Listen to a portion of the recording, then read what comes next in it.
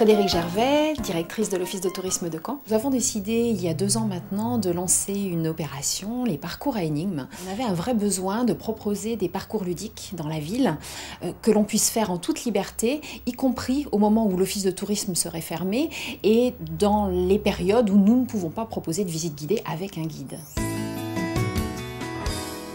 Alors le but de ces parcours, c'est avant tout de faire découvrir la ville, les différents quartiers de la ville, mais sous forme ludique, donc sous forme d'un jeu, avec des questions, des rébus, des charades, des anagrammes, donc en faire vraiment un parcours plaisant à faire sous forme d'une chasse au trésor finalement, pour découvrir de façon un petit peu plus pointue la ville, son histoire et puis de nombreuses anecdotes. Ils sont complémentaires par rapport à une visite que l'on peut faire avec un guide professionnel.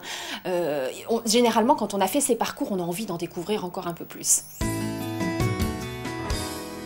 Alors c'est tout type de public, avant tout les familles, mais comme je le disais, plutôt des adolescents, puisqu'on a là des questions quand même un petit peu pointues. Donc adolescents et parents, on fait ça en groupe, généralement 4 à 5 personnes. L'opération a été un succès dès le départ, dès sa mise en place.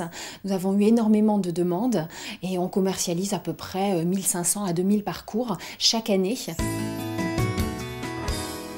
Alors l'offre des parcours à énigmes a été déclinée en une version en anglais, ce qui a été très compliqué parce que effectivement traduire des mots croisés, des rébus, des charades, en fait c'est un travail complètement différent. Tout a été repensé et c'est pour ça que nous n'avons qu'un parcours en anglais alors que nous proposons 4 parcours différents en français. Le principal, c'est avant tout d'écouter sa clientèle. C'est vrai qu'il y a un gros travail à faire sur les clients que l'on reçoit, les écouter, écouter leurs suggestions, vraiment les interroger régulièrement pour voir ce qu'ils demandent. Et ensuite, pouvoir proposer un produit adapté, alors non seulement à la clientèle, mais aussi à son patrimoine et à ses richesses.